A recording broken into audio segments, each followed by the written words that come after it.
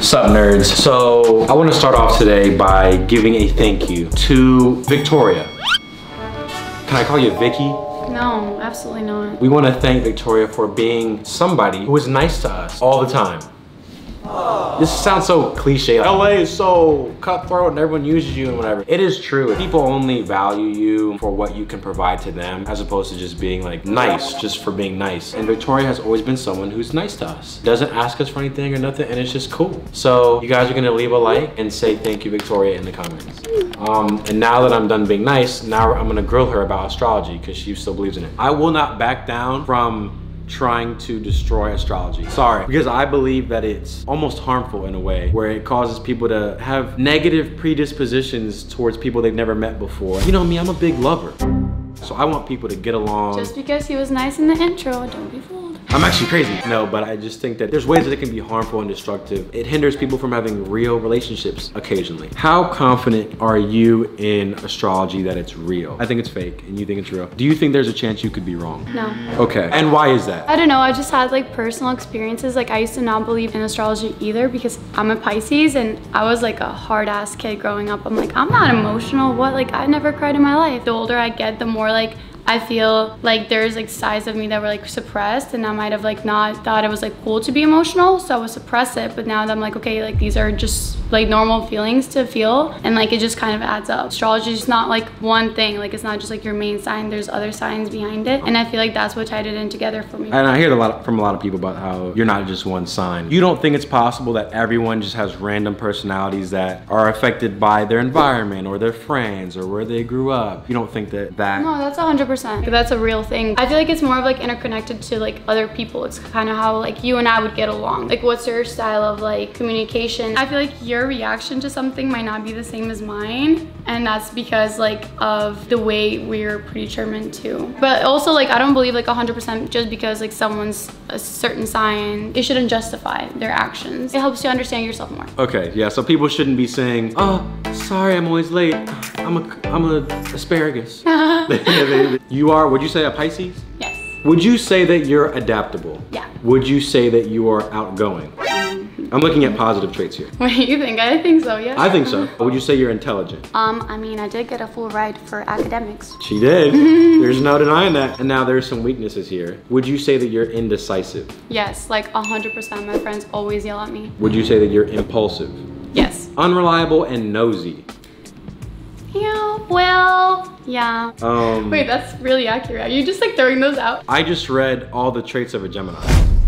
Wait, that's, no, that's my rising. Wait, hold on. He was gonna do something like that. No, that's my rising. That means how other people perceive you. Okay, so see basically right here on the top, it says Pisces, that's my sun, Capricorn's my moon, and Gemini is my rising. Stop the cap. So like your rising is how like other people perceive you. And then moon is how you perceive yourself deep on the inside. Like I might not seem like I have my shit together, but then like on the inside, everything is like strategized. But if you agree to those traits, does that now mean that that's how you see yourself? No, but I can like, because of what people have told me, I agree, like I am indecisive. The point what I was trying to do by that was trying to be like, hey, in reference to the Barnum effect, which we can pop up there if y'all want to read, broad overarching character traits about people that they can quickly agree with because they're true for everybody. But I'm gonna humor you and go along with what you're saying. The rising, falling, those things, I don't know much about it, but that's dependent on what time you're born, correct? Okay, let's say this is a womb, okay? The baby's about to be born. I don't know where you're going. Okay, I kind of want to draw you as an underdeveloped fetus, is that okay? That's fucked up.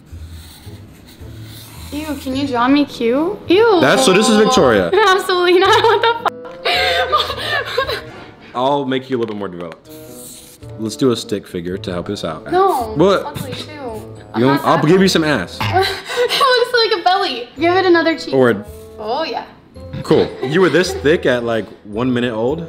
I mean, the world may even know, but... Okay, here we go. This is the womb. Your mother's about to give birth, okay? This is her spot right here. Leg. Sorry. All right. Boom. Let's say you're born. So, boom. Beep, wrong. My mom had a C-section. Okay. Well, let's humor and say it was a regular okay. birth, whatever. I was a C-section too. Probably why we get along so well. Probably. Fuck the sign. Yeah, exactly.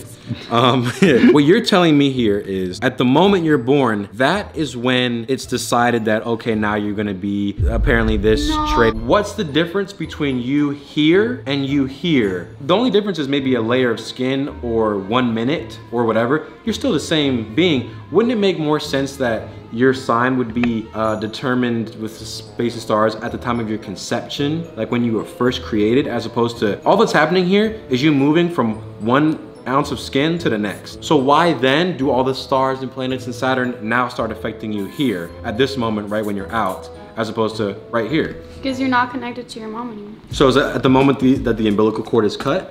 That's what I would, yeah. So right at that moment, snip, is now the planet. You're your own thing, organism. And do you see how that concept is a little bit far-fetched? Yeah. When do you actually determine it? Like, yeah, don't you think the gravitational effect that the doctor has on your ass is stronger than Saturn?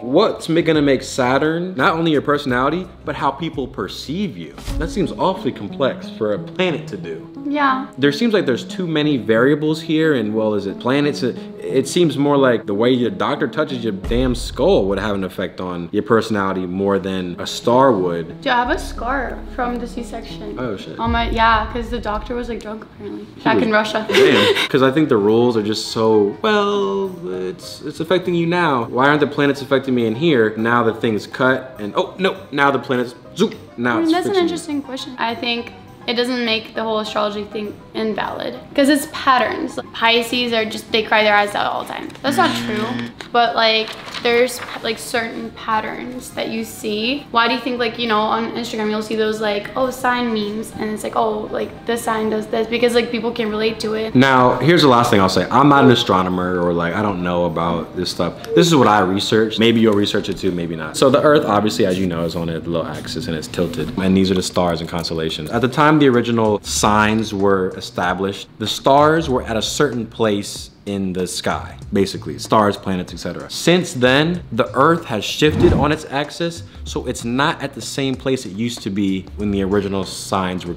created. It's changed a little bit. So now all the stars and constellations aren't in the same place that they used to be at the inception of the signs. So it's all different. So I think everyone's sign actually isn't their real sign. It's actually one before or behind. So you're saying whatever your Aries or whatever it was, but you're not actually that. You're actually whatever it was back in the olden day. There's like a different like astrology thing. Like, so right, doesn't that blow the whole lid off the whole thing?